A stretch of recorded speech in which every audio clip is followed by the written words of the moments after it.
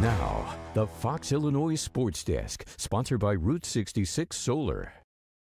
After Big Ten football media days last week, this day was just around the corner, and it's here. Illinois football has officially begun their training camp, and we are now 1 month to today away from their first contest against Eastern Illinois. Now, training camp starts quickly for the Illini. No adjustment days or periods. Illinois is after it with 10-hour days 6 times a week. Now, head coach Brett Bielema emphasized that these guys can get in the same amount of work during a training camp week that they could during 3 or 4 actual game weeks.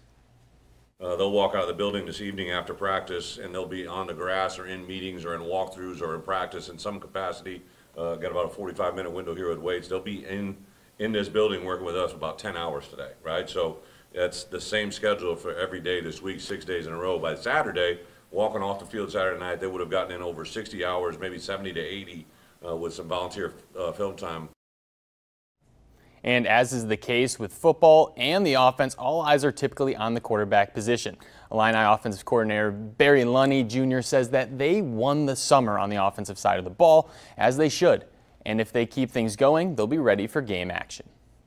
And you should win summer.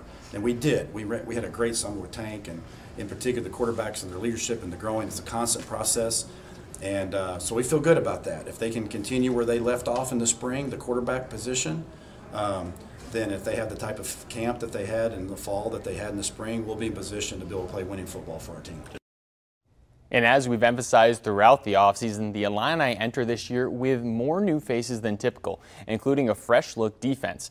Illinois defensive coordinator Aaron Henry said one of the most important things to do in the early parts of camp is to get those veteran guys and the new ones on the same page.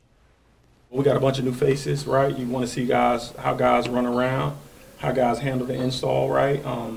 I think one of the most important things is just, especially the new guys that are here, gel with our guys who are already here. How do they handle how we practice and how we operate and do things? And so you will get a feel, I think, as the week progresses, at least until you put in pads, who runs well, right, who can cover well.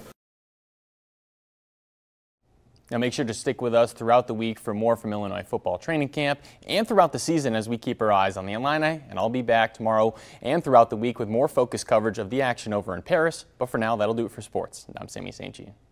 Don't miss a video. Subscribe to our YouTube channel today for more Central Illinois news.